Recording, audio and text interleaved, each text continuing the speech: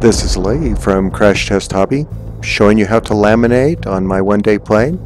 I'm using a full-size iron set at 218 degrees, and I start by laying the laminate on the wing and taking a stripe down the middle of the wing, and then working the laminate to the edge so that I don't get wrinkles.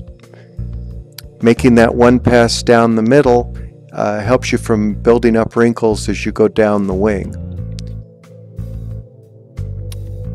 After you've got the piece of laminate secured in, trim the laminate so there's enough excess that as it wraps around the leading edge of the wing, it will reach the spar on the opposite side. This way you get 2 layers of laminate on the leading edge, where the strength is most important. Your measurement doesn't have to be exact. The clear laminate won't show the overlap.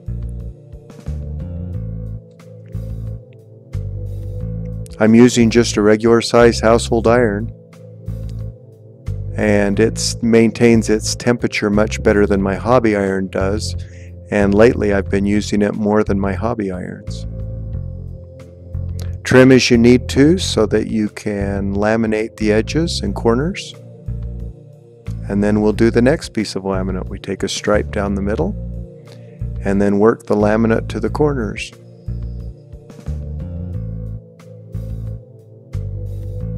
Now on this particular plane I'm using some scraps of laminate, so down on that far end I need to put this small piece, which won't show when the plane is finished, and I just treat it as though it were a part of the original laminate. The only place where it is critical that you have enough laminate for length is when you do your elevons. So cut the laminate for them first, and I'll show you that in just a minute. Now the Formica plates actually have a gap at the back, so I punch a hole with a soldering iron and fill that gap with hot glue so that it's rigid. I'm using a 3530 1700 kV motor on the stock stainless steel motor mount. And as you mark your holes, make sure you don't drill through your spars. I've done this before. You can then use a size 6 or a size 8 screw to secure the motor mount. And if you want, since there's top and bottom plates, you can put a bolt clear through to the Formica plate on the other side and put a bolt in, which is even more secure. We're going to cut the elevons to length. Give yourself a 1/2 inch of clearance on the prop, and make sure that you cut both a right and a left elevon. It's easy to cut 2 lefts or 2 rights. The way to prevent this from happening is put top against top on the elevon material, so as you trim, the corners are together, and then you'll end up with a right and a left.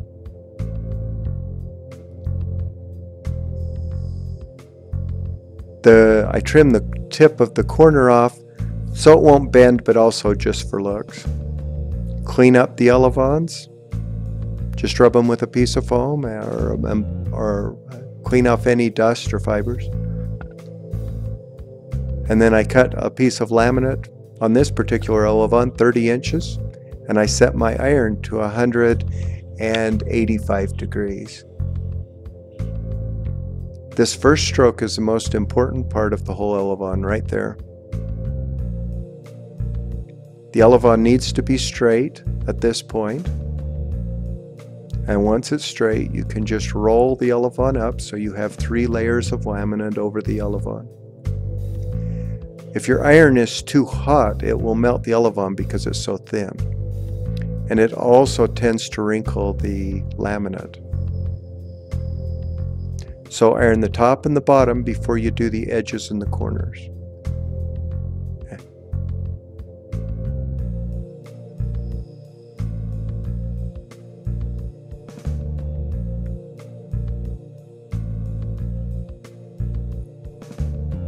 And then make sure that your elevon is straight. I trim with about a 1/2 inch excess of laminate there on the tip. Then I use a new razor blade and just run it down to trim the extra length off.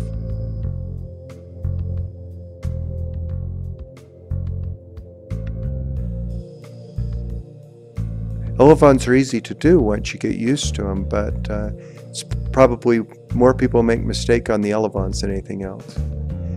Now, using a block of wood or the edge of the table, I go along the edge which has the angle on it that goes up against the wing. If there's any imperfections here, they'll be covered up by the hinge line.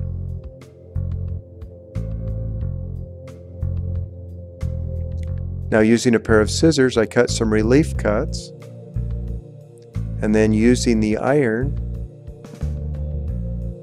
I just iron the laminate down around the end of the elevon.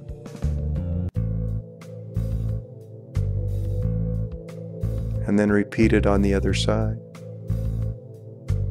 Once you've done this a few times, it's not difficult. 3 layers of laminate makes a foam elevon almost as stiff as balsa, and it is far more durable. Balsa will shatter and break, and the foam elevons don't. So I've already laminated the other elevon. I'm checking to make sure that they're square and straight and that they're stiff. Cut 1-inch wide strips of E-tape, and you'll need enough to put top and bottom tape on both elevons. Since my glass isn't long enough, I do it in shorter pieces. It's easiest if you stick the tape to the glass and then use a new razor blade to cut the tape.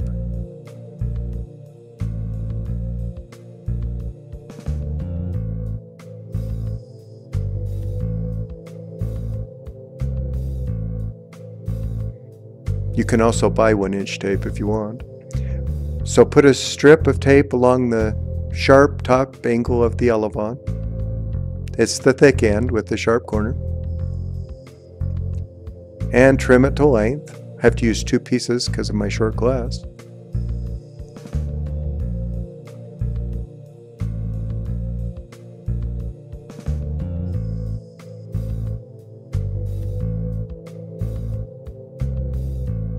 And then stick it down to the back of the wing with just some daylight showing through, about the thickness of a coin. And that gives it room to go down when you get the tape underneath on the bottom edge of the hinge line. So, folding the elevon up, I stick the tape on the bottom edge.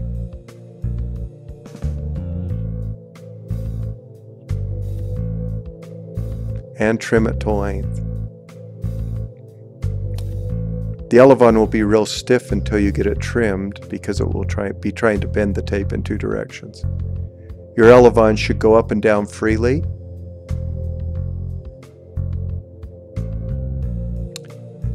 And then after you have got the tape on, we're going to put some laminate over the top of the tape. The tape does not take UV light well, and it will turn yellow and the adhesive will fail within a few months if you don't put laminate over the top. The laminate that is in the kit has a UV protection in it that protects your plane from sunlight. So you need to cut enough strips to do top and bottom on both wings.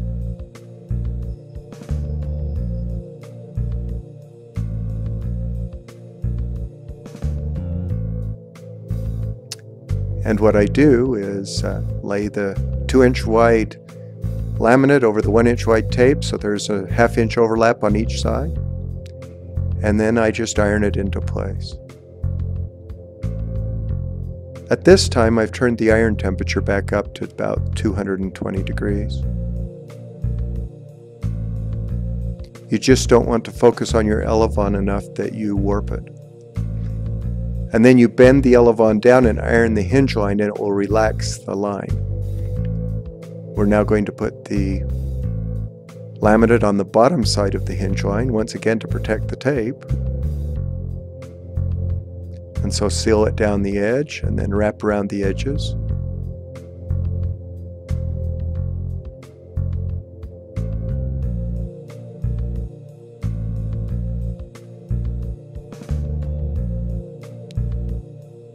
And then trim any excess on both ends.